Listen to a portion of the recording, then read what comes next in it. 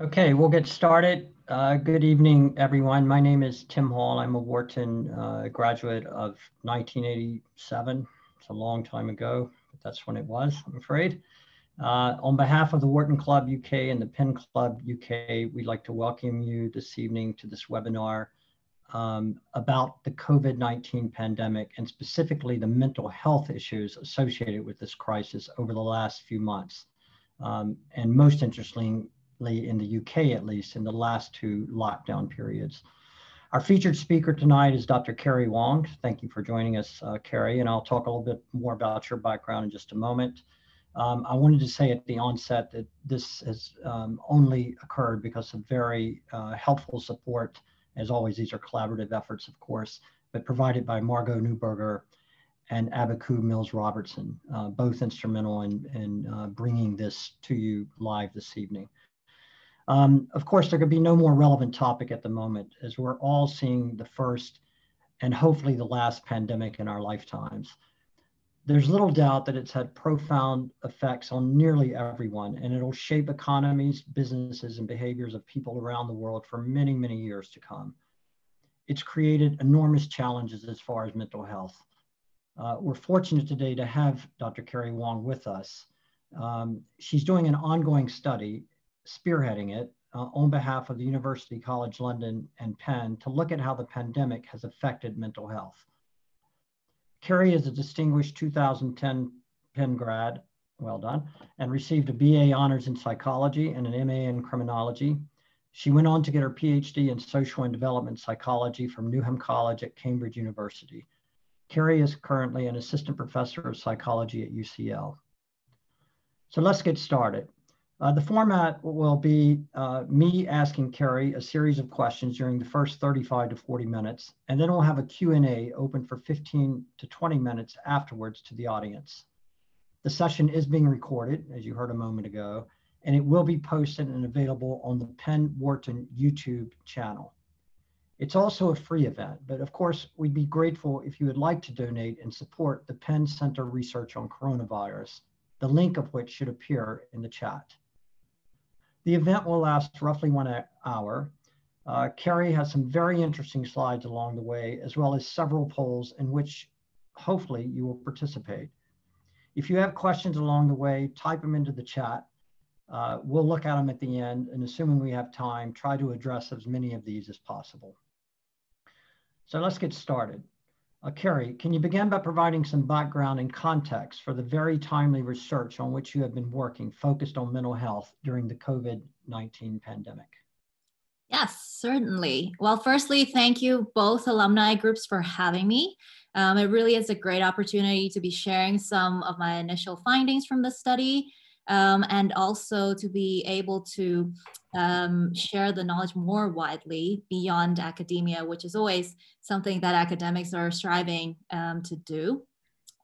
So a bit of a background about how I started this project. First off, my area of research originally and throughout my career has been looking and focused on youth mental health.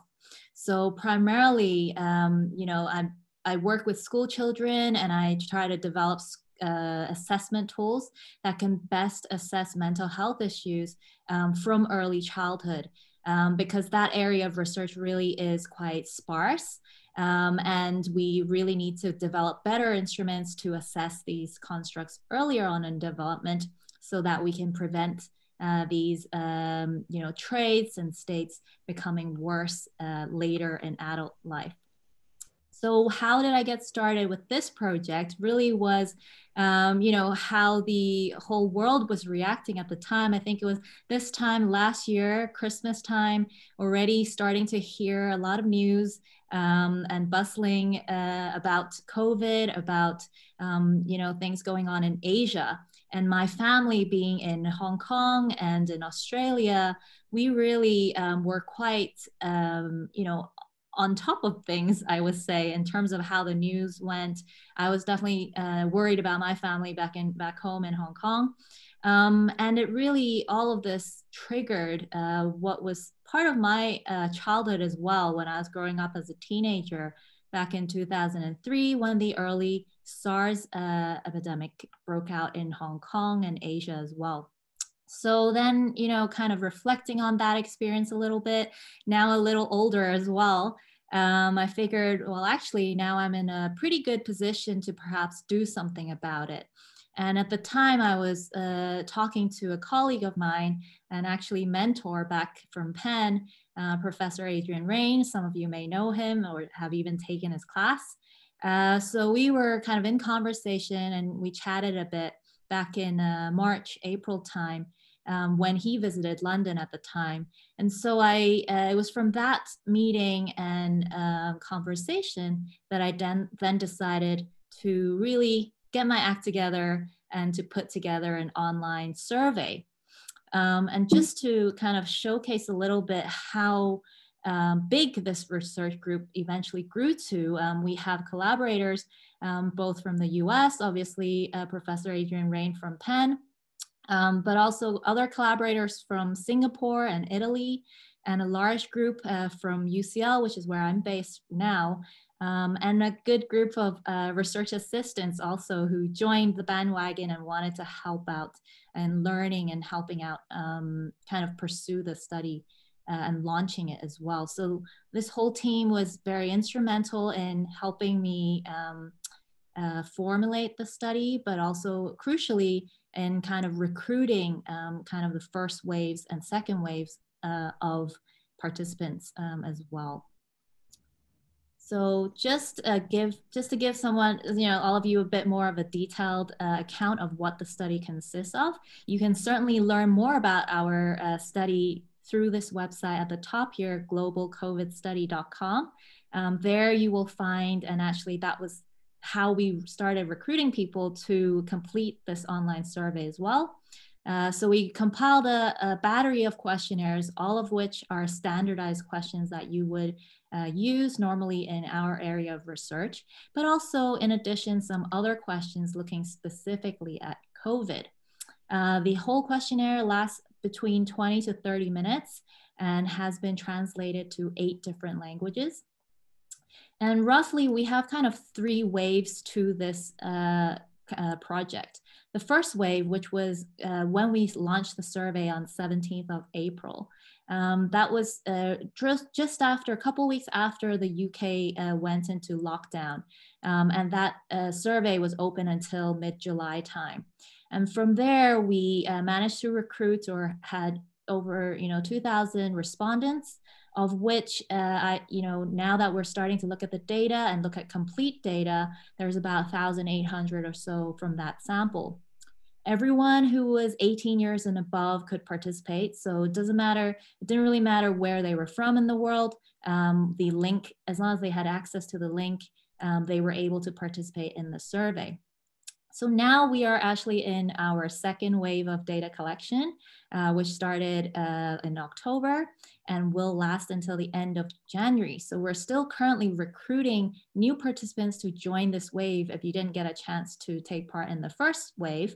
But importantly, we're really keen on understanding how things may have changed for people in the short 6-month period since the first wave of data collection. And I know some of you on this call have probably taken part in my study as well, so thank you very much.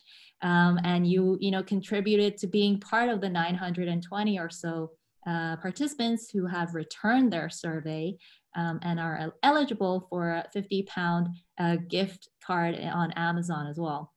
Our next plan is kind of to have, after closing this second wave of survey, to have a third wave of data collection next year back in April time. And just to show you a kind of, distribution of where the responses are mostly coming from, of course, majority of the participants are from the UK. So in the first wave, we had 40%. And in the US, we had a good, 11.5%, followed by Italy and Greece being kind of larger countries where we got larger responses from. Wave 2, the follow-up rates are presumably always smaller than the first wave, but we're hoping that these numbers will also increase over time. And then finally, just to sum up what kind of things we were asking and what these questions really equate to. We were interested in looking at how people's relationships might have changed over time or even during lockdown. So things including how we develop trust in others, how people's levels of empathy perhaps may have changed, or in some instances in the household, how relational conflict may be exacerbated as well, given lockdown situations. We also asked about questions on parenting for kind of parents who were responding to our survey, including some questions also on how their children are doing and faring across the board. In terms of mental health things we were looking at, and most of these things I'm talking about have been also replicated in other COVID studies that are live at the moment. So things including how people are dealing, with anxiety, depression, levels of aggression, how good their quality of sleep is, how stressed they might be at the moment, as well as other physical health measures such as pre and post COVID levels of exercise, as well as alcohol consumption and substance use as well. So that really hopefully gives you a broad summary of what the COVID study entails. And before I move on, I think maybe Tim will start to ask me some questions as well. Okay, well, thank you very much. That's terrific context, Keri. Can you maybe talk a little bit more about the mental illnesses that have surfaced during the pandemic and how these relate to demographics like, for example, age and location? Certainly. So when we talk about mental health, we're really, as you can see here on the slide, focusing primarily on anxiety, depression. I'll be presenting maybe some data on sleep quality as well, and stress and levels of loneliness. So think, when you hear the term mental health, it really quite broadly captures quite a few things. And today I'll be sharing some of that data with you. So with the help of Margot, I hope I can first ask the audience 2 questions before I show you the results that I've prepared to share with you today. So first question, hopefully it's an easy question, straightforward one. Which age group do you belong in? I can see that there's quite a good spread actually, which is great.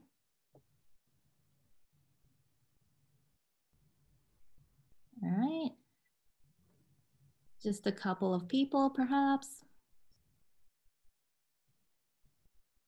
And maybe we can share the results. So it looks like we have kind of quite a good balance of 18 to 24 and 45 and above in this room as well. Okay, and my next poll question.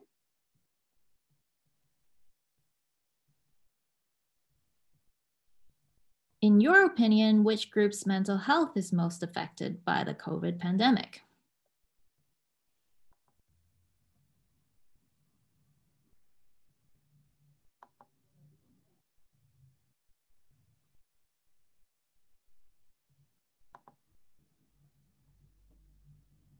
Maybe this is a tricky one, but we'll see what the results say.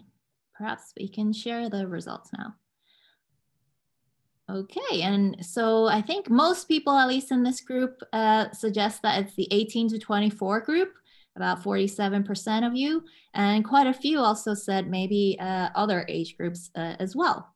So let's reveal and see what what my data shows in this study.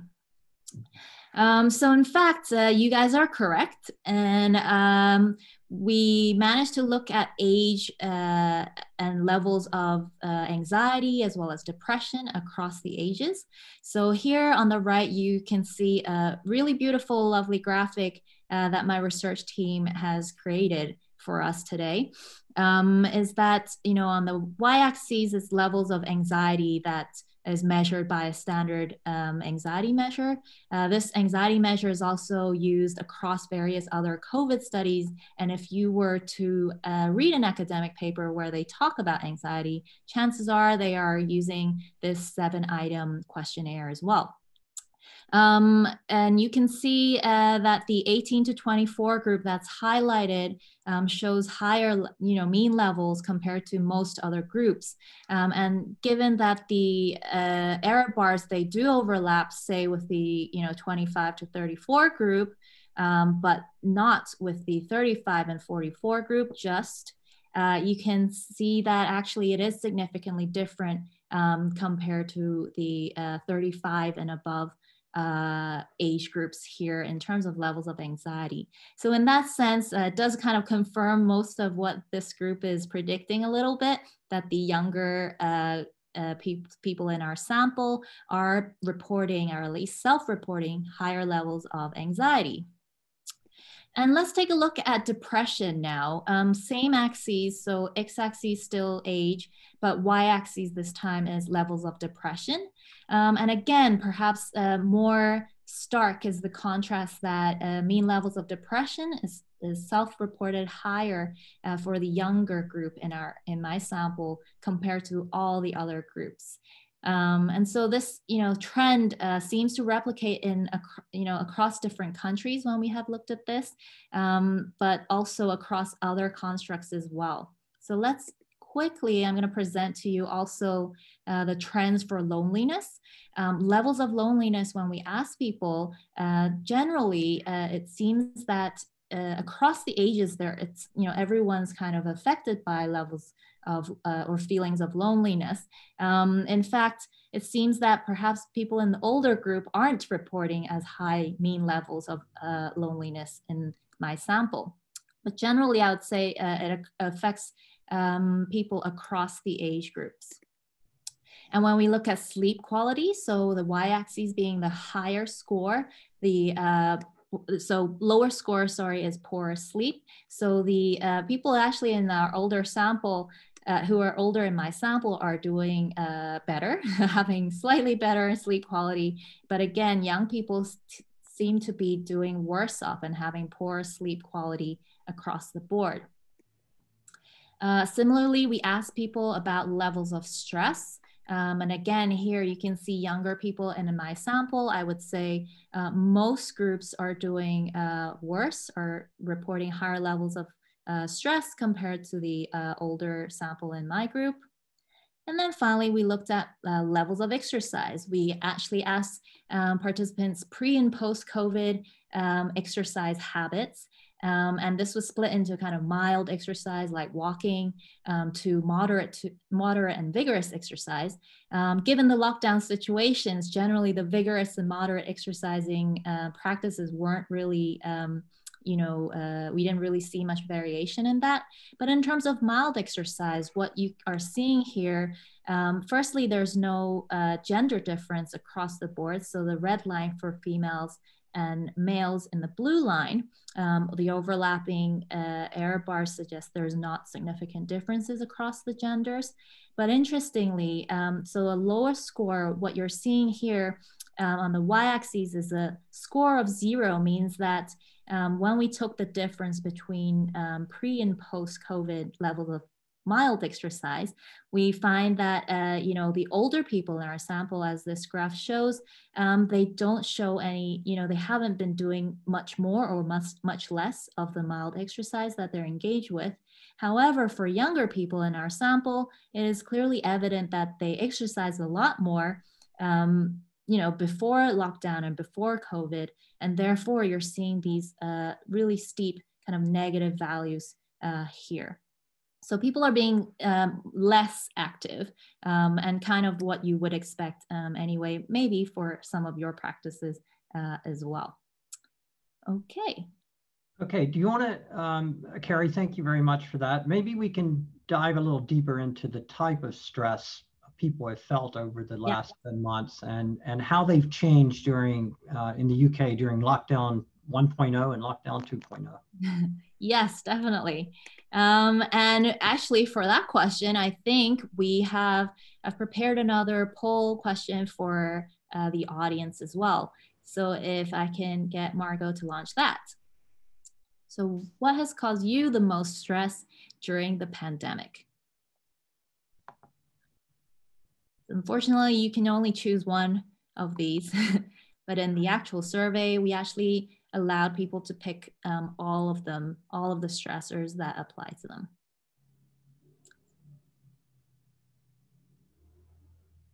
Okay, so a couple more responses waiting to come in.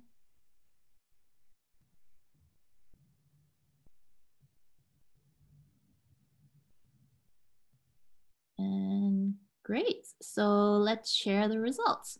It looks like from our audience members that the uncertainty surrounding COVID, so when it will end, how it is spread at the time, at least for lockdown 1, that's a major concern and stressor. Okay, great. So if we close this poll, let's see what our results say.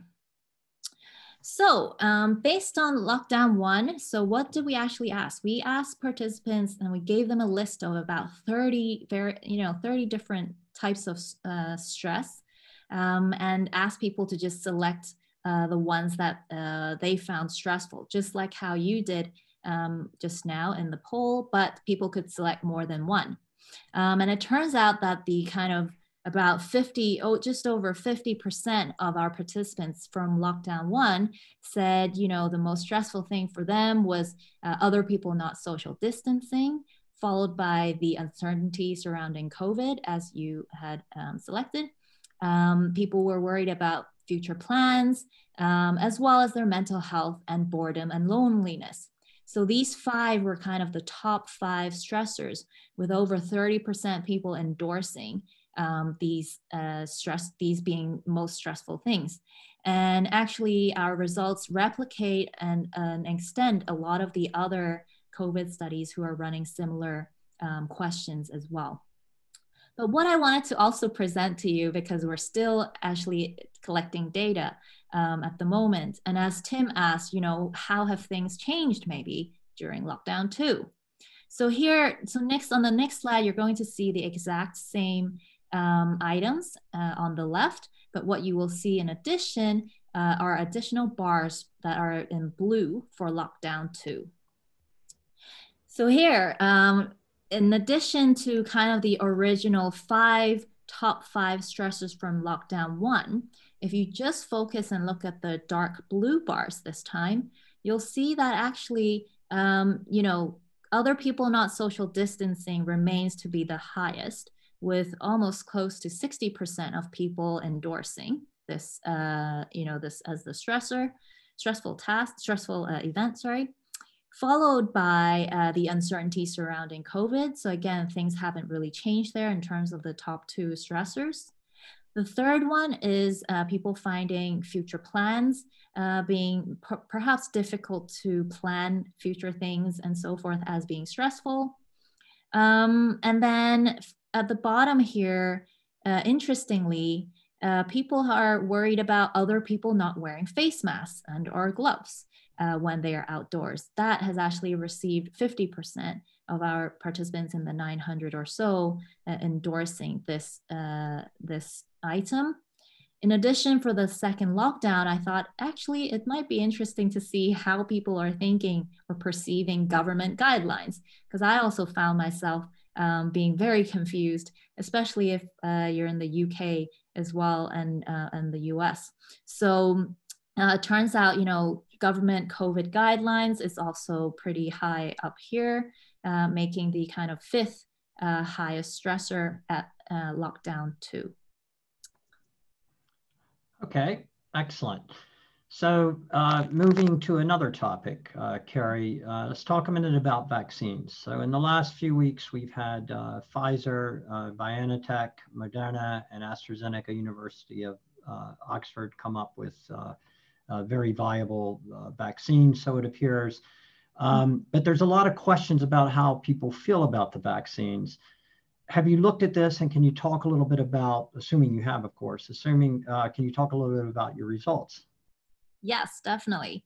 Vaccine hesitancy is something we have looked at, and these were only questions that we added in our second wave of the data collection. So before I show you everyone the results, this will be the final kind of poll for everyone to guess and report your experiences. So thank you, Margot. My question to you is, should a vaccine be available to you in the next couple of months? How likely are you to take it?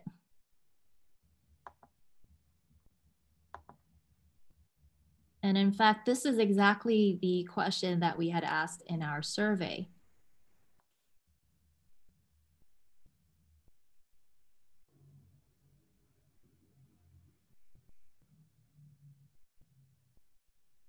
Okay.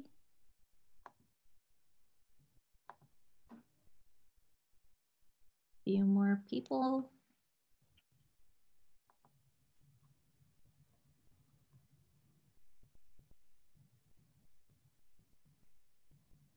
Alrighty, and I think all the results are in.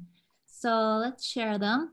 It looks like about 47% again are say they're very likely to take it, or likely. And then about 20 or 40% are unsure or unlikely to take the vaccine. All right, so what do our participants say in our sample given the lockdown 2 questionnaire? So our participants said something similar, right? The rates are pretty similar to what you guys had endorsed. There's a good sizable group who say they are likely or very likely to take the vaccine, but also there are some who are unsure and unlikely as well. So to follow up kind of the responses, and I think maybe some of you, when you were answering the poll, you were thinking, but well, this depends and so forth. So let's have a look to see whether or not our participants say similar things to what you guys are thinking as well. So one of the things, for the category of unsure, so why might someone be unsure about taking that vaccine? One example I've pulled out from the reasons is the following. I am unsure because I'm vegan, and I know that the COVID-19 vaccines are tested on animals as well as humans, but humans get the choice of consenting to this. Animals do not. I am unaware how many animals have been tested and what the consequences were, and this saddens me. I am, however, in a dilemma. Do I choose ethics over health? Tricky. So that's one example of someone who is unsure of taking the vaccine. But when we look at unlikely and very unlikely cases, what do we see? So the first, quotes really highlights that the person really isn't in the high risk group. They're quite fit already, and that they follow the rules to protect each other. They say that the vaccine is very new and I would prefer not to take it and continue looking after mine and others' health as I have been so far. Perhaps something that you agree with as well. Many say, and this is not just one instance, but some say, I don't really trust my government to create such important tasks like this. Who knows how many corners they cut. And still others say, they've already recovered from COVID fully. Although they think that vaccine is very necessary for society as a whole, they are hesitant to put something in their bodies that may have such a short length of testing. And so finally, when I looked at kind of likely and very likely situations, what were some of those reasons? People say that the vaccine, if it meant that they could guarantee safety and safety of their loved ones, and that if they can travel freely, they would take it. Some and many actually say that they believe in the science behind it, the vaccine development, and others still others say that it's the right thing to do, and that this is the way to protect our society from and controlling this situation. So I found, these are some kind of interesting anecdotal responses that I think maybe perhaps some of you might share as well. And as we talk and learn more about vaccine hesitancy, perhaps some understanding a bit more detail about why people think or choose to behave in certain ways might be quite helpful. So I think, yeah, that's it in terms of the vaccine hesitancy research. Okay, Keri, moving on quickly. You Sure. know, the press for 10 plus months has been about the negative effects on mental health of the pandemic. Yeah. But just out of curiosity, and I know this is counterintuitive, have there been any positive changes in the mental health of people coming from COVID-19? That's a really fantastic question, Tim, and one that I don't think people ask enough. And you know, when we actually ask this question, or at least let people tell us whether there had been pleasant or unpleasant things in their lives during the pandemic, we actually get a mixed range of answers, and it's quite difficult for us to really identify whether or not there has been more pleasant things over unpleasant experiences and vice versa. But what I can share with you are some kind of anecdotal responses from our participants. So, you know, in terms of helping behavior, many people talk about their community being more cohesive. There's more solidarity between people in their community and family members. There's increase in volunteering and appreciation of others in their family and friends, as well as acts of kindness directed towards NHS and key workers. Importantly, also people commenting and saying that there's more hygienic behavior. But of course, these are all kind of anecdotal things that are great to hear about. But if we were to really look at this more broadly across, you know, everyone's responses, a good way of reflecting that is what I'm showing here, kind of word clouds. So word clouds highlights and bold all the words that are most commonly and frequently used in people's speeches.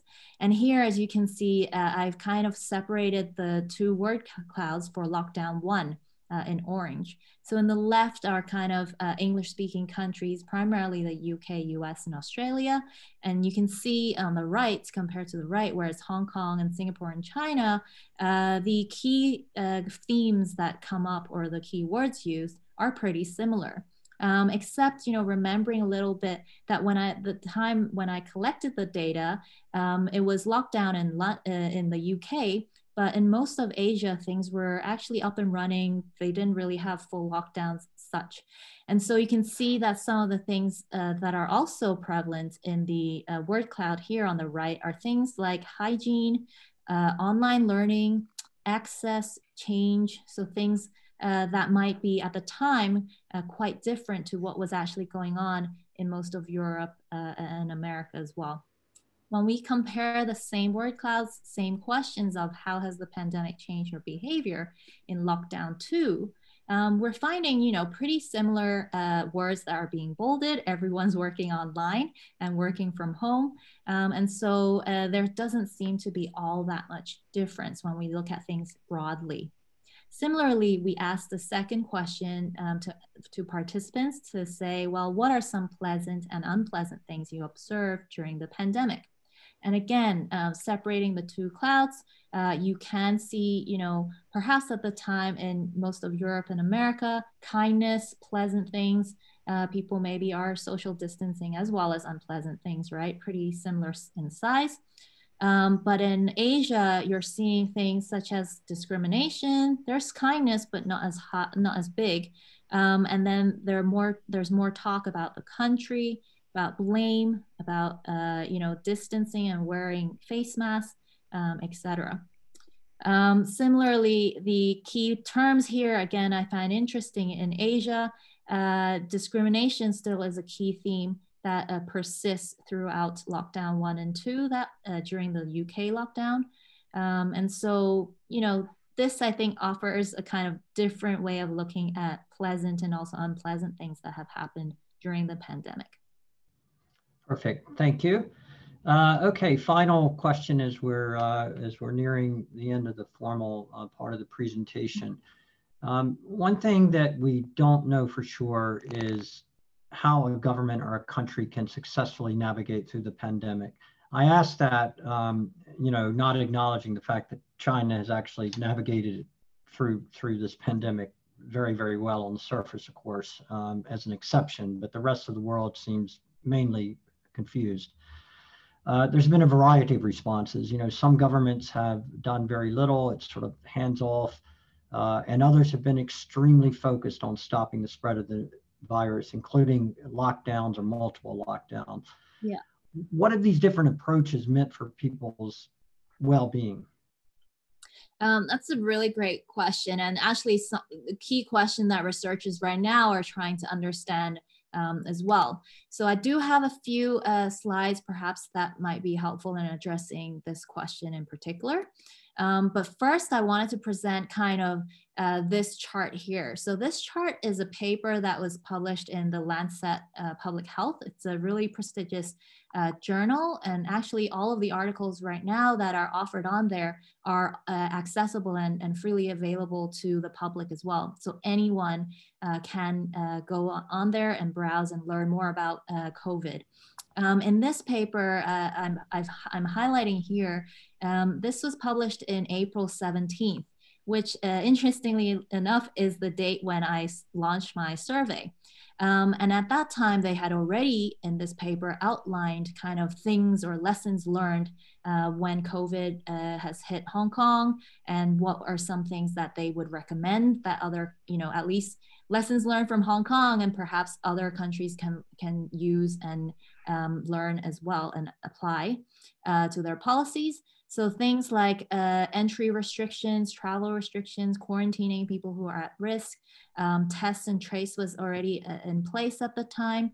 Physical distancing was already, very early on, everyone kind of agreed at the time that it was important to control the coronavirus. But then also the level of adherence to these social measures and guidelines really is quite something. It's quite unique, I would say, to Asia compared to other places, including mask use and avoidance of crowds, etc. And you can see that, even though there was still a curve and rise in number of cases and then coming down again in Asia, at least in Hong Kong, most of these behaviors and practices were already kind of well documented and shared with the world at the time. At the same time, when I asked people the question in my survey, so do you wear a mask when you go out here? So the options being no, sometimes, and yes, across the countries and participants during lockdown 1 and lockdown 2, we get quite low numbers in most of the countries that are represented here. A second question I also asked my participants is what proportion of people in your community wear a mask? Trying to get at a little bit of an understanding of how things are in places where people live. And as you can see here, during lockdown 1 for the UK, this is percentages, so only 16% say that they wear a mask when they go out, and within their community, 27% on average. So, these rates are pretty similar in terms of how people were self-reporting, as well as what was going on around in the community as well. And when we look at the United States at the time, even though the US had undergone lockdown slightly later than the UK, the levels of endorsement in terms of wearing a face mask was definitely higher, both during lockdown 1 and lockdown 2. And again, in the community as well, there seemed to be just more consistency in terms of people wearing face masks and face covering. Similarly for Greece and Italy, as you can see, there's more green coming up, meaning that they are, there's a higher percentage of people actually saying that they're wearing face masks going out, as well as in their community as well. And then finally, when we look at the numbers in Hong Kong, even though the sample size is a lot smaller, we're still getting almost 95 to 100% of people saying they do wear face masks, and they still do right now in Hong Kong. And so that really hopefully gives you a sense of how things have changed between lockdown 1 and 2, but also importantly that perhaps in the UK, where most of us live, it really is quite low in terms of levels of endorsement and wearing a face mask. Okay, that is terrific. Keri. Thank you very much. That ends the formal part of the presentation. We're going to open it to Q&A, and that's my job to shoot the questions to you. So let me start with one as follows. This comes from a participant, of course, in the webinar. At the beginning, you talked about your findings on age.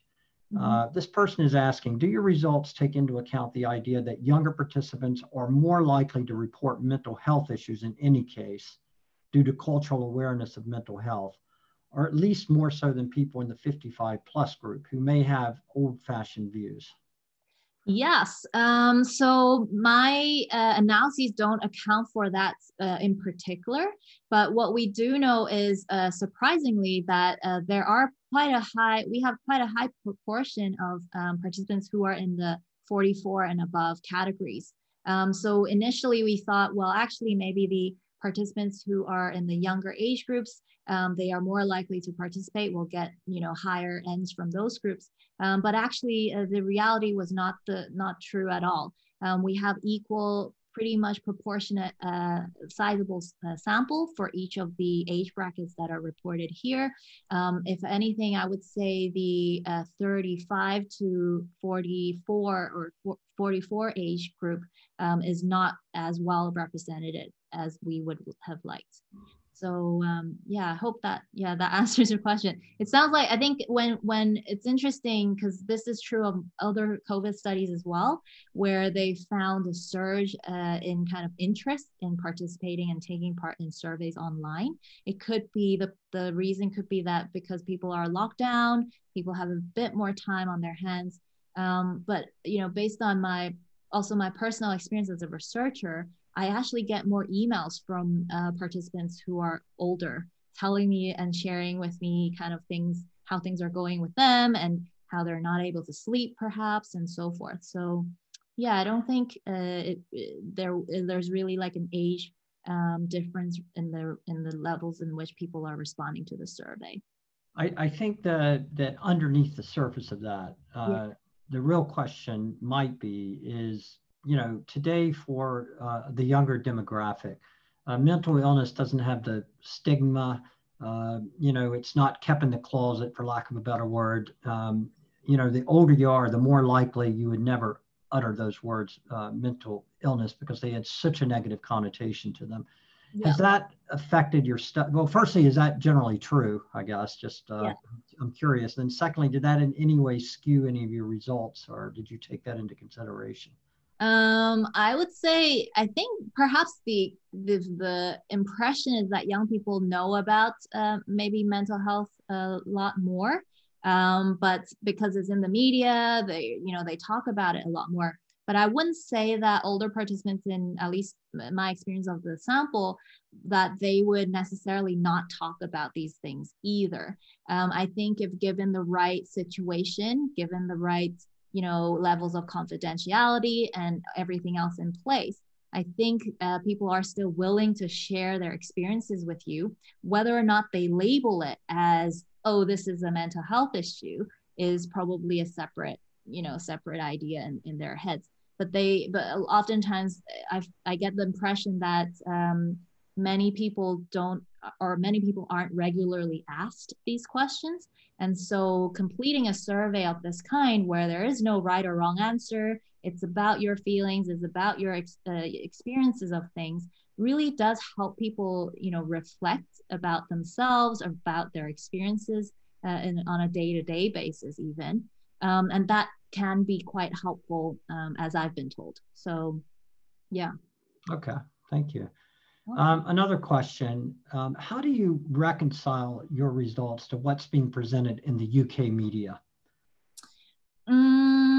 So, I mean, just today, we were talking about this earlier, even just the comment about vaccine hesitancy. I think many times in the media, headlines are very, very misleading. And we know that that's true of most, or any news. And I think it's not helpful for society and for people's expectations as well. And I think, oftentimes that's the struggle that researchers face. We try to be as honest and truthful about reporting results and all of that in a credible way. But then it gets misconstrued by the media and oftentimes misrepresented. But I think it just takes a bit more kind of communication between researchers and the media for things to be presented in an accurate way. So I haven't had much experience working with many media outlets at the moment, but it's starting to grow as well as opportunities present themselves. But it is an interesting kind of fine line to tread on, and thinking about how do you actually present something and caveat everything so people understand what it is you found. And do you think your results on the in lockdown 1 and 2 mirror what we are reading then? Or is the press taking liberty or reporting something different? I would say you definitely, from what you're reading, at least depending on what sources you read from, generally speaking, I would say they are pretty accurate. But sometimes I think everyone when reading the news should also take into consideration that this is still ongoing, and a lot of the data is still rolling in, and there will be short and also longer term effects. And I think it's really the longer term effects that we should be thinking and talking about, rather than these like immediate shorter term effects, at least for mental health, primarily because you'll realize that even looking at the data from lockdown 1 and 2, some things don't change, and sometimes things can also change for the better as well for some people. So the conversation, I think, shouldn't be what's happening, what are people reporting right now in this moment, but more about, well, how do we better help people recover? What are some skills that we should, give people now so it's helpful, and that they, in the long term, that's better for them and for society as well. Okay, somewhat related to that, not to the media, but your closing comments there.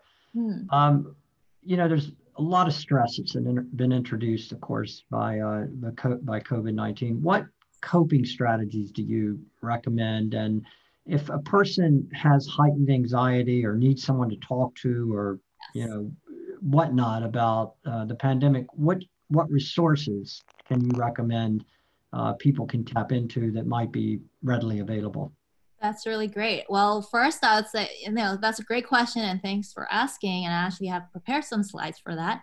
But importantly, I think it's really first off, definitely stay educated, right, on stay in the know, attend talks like this about mental health. The more you know about it, the more probably likely you're able to share your knowledge about mental health issues, and to help reduce stigma that's attached to mental health.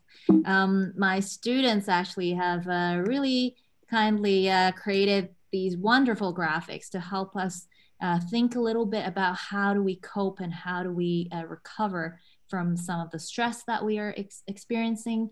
And here, if you go to our website as well, globalcovidstudy.com, you will find some list of resources there available for you, blog posts with links to kind of programs that have worked in helping us de-stress, and ways to help you better manage the stress when you are in it. And then finally, I've also have other resources on the website that might be helpful for everyone here on the call. If you want to learn more about COVID studies, there's an active study network, Twitter, you can follow. There's also other resources for mental health, depending on what it is that you're after. Young adults, teachers, parents, etc. There are many resources online through UCL, where I work, but also online there are even lesson plans and things like that as well. So access to journals and also charities that I've listed some here also provide a lot of resources that you can tap into and access for help. Okay, thank you. Another question from the audience. Do you feel government going forward will use the experience of COVID-19 to work on guidelines for tackling a future pandemic? If so, what is the most important information they should know about the mental health aspects? Yeah. So I can't speak for all governments, but I do know that at least here, the UK, even though they don't seem like it on the news most days, that they actually do seek expert advice from academics all the time. So many of the principal investigators who are leading COVID studies, like mine, they are also asked for their opinions all the time. So we're constantly feeding our data and what we're finding into policy reports and recommendations that we have. And therefore, I would say for academics, it really hasn't been there hasn't been any rest for us because we've been trying really hard to also inform policy as these results are coming in. And so I think they are taking active steps to listen to scientists, at least, and that scientists are also presenting and making their case to them, which is probably something that is they're really putting an effort into doing now. Whether or not they then apply and take those recommendations into practice, that probably takes a bit more nuance and insider knowledge into the politics and how things work, for me to comment on. So yeah. Okay, thank you. The questions are flying in, Keri, so we're gonna hit you on a wall. It's difficult to quantify the number of deaths this year that could be attributed to an uptick in mental health issues, such as addiction, suicide, and so on. Yes. Do you have any idea how someone could try to quantify this? Yes. I mean, I don't do any research in that area, but I do know of studies that are currently looking at data on various sources. So I know a few maybe economics professors are also involved with looking at various, firstly getting data from perhaps charities. So charities that are normally dealing with people who are at risk for suicide, for example, or many of the mental health charities that work with people and young people of all kinds throughout the year. So getting data from those groups, and then also looking at obviously dial-ins, hotlines, services, and seeing whether there's a huge uptake in that, and so forth. So I think it's a matter of triangulating, I would say, data from various sources, from various charities, from various counseling groups that are already working with vulnerable populations, and then seeing whether or not those numbers match up, or at least can give you a upper and lower range of what that experience is like during the lockdown and during the pandemic.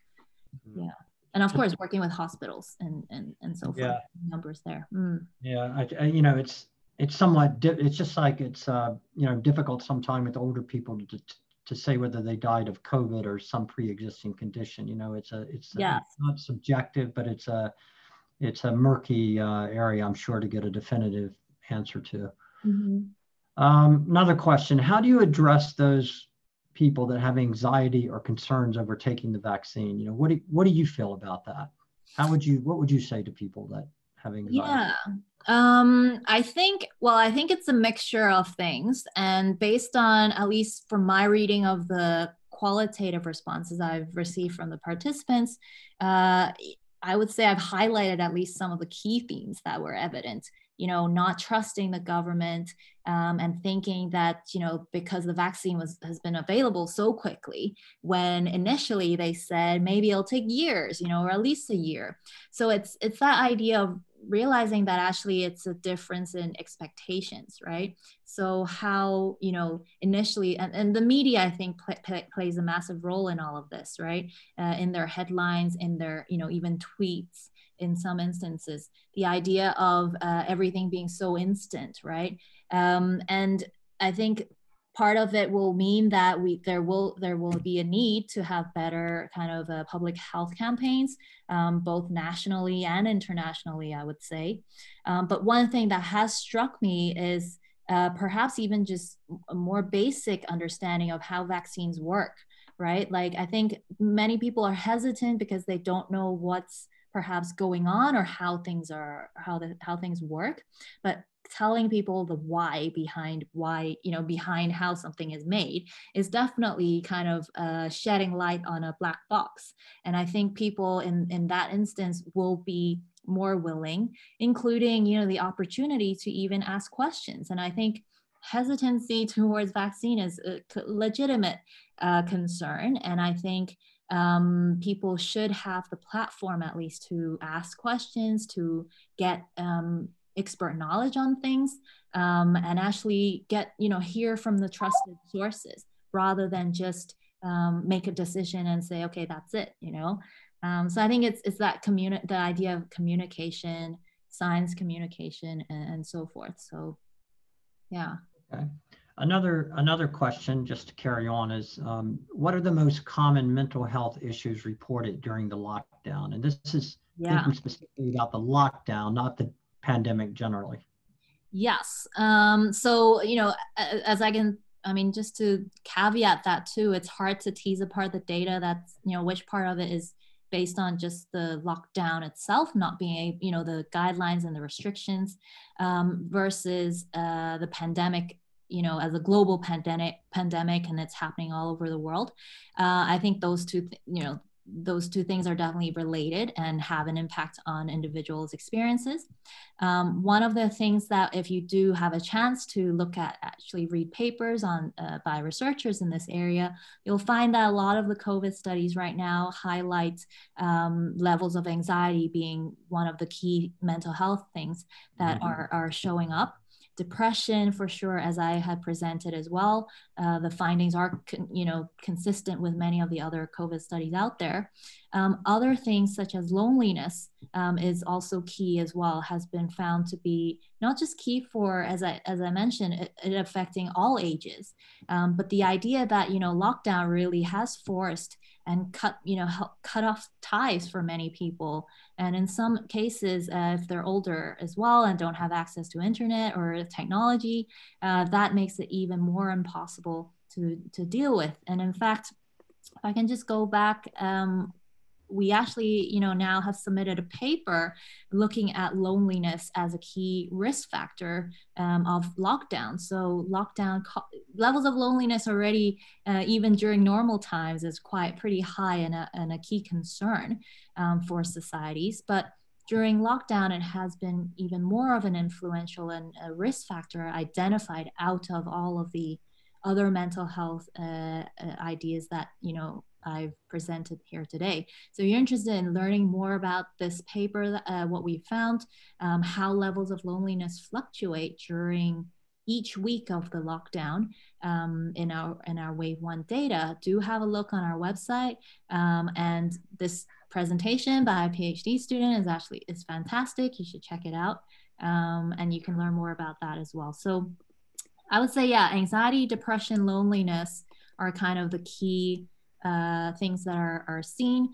That said, there are also things that I haven't measured in this study, including, domestic abuse, which is also reportedly perhaps have been rising. And so there are also things that are probably underreported and underrepresented in the literature as well as in the news that you read about, simply because it's really difficult for us to even access and measure. Okay, a couple more, if we can steal a little more of your time. Sure. A question came in. It's sort of a twofold question. Firstly, do you think individuals are more likely to seek out mental health treatment, such as therapy, during the COVID-19 pandemic? And the follow-on is, do you think seeking help for mental health has become any less stigmatized due to the pandemic? A very good question. And I don't have I don't know the stats or the numbers for that question, but I would say there is probably a rise in number of people seeking help. And in those instances is probably people who are really, really desperate already. And maybe during normal times, they would have access to these services, but during lockdown, they simply just don't have that service anymore.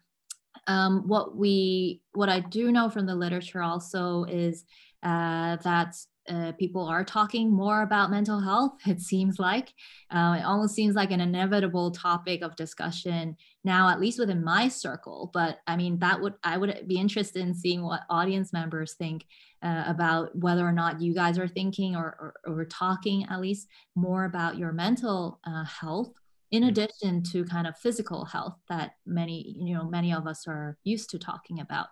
I think my gut feeling would be there is an increase, and I'm hoping through this pandemic that people will start caring more about mental health, all the way, right through to very young children, all the way through to older people in our society as well. So yeah, I'd love to know what you guys think about that question as well. You don't have a poll? Just kidding. Poll. I could actually, but it might take me some time to do that. I don't think I can do that in time. That's okay. Okay, we're going to have one more question since we're running out of time. So do you think, again, this is sort of a subjective question as well, but I think a good one. Do you see a space for employers to be taking a more active role in addressing mental well-being? Astounding, yes. I would say certainly.